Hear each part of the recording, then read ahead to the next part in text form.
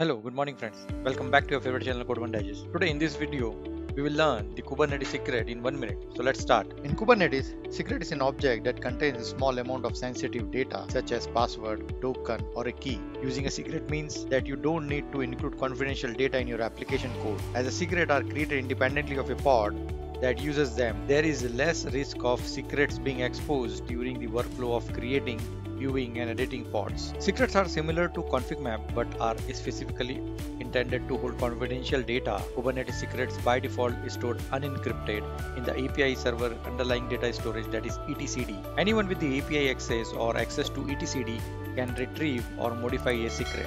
In order to safely use secrets, we can follow the guidelines like enable encryption at the rest for secrets, enable the role-based access control rule, restrict secret access to specific container, consider using external secrets store providers.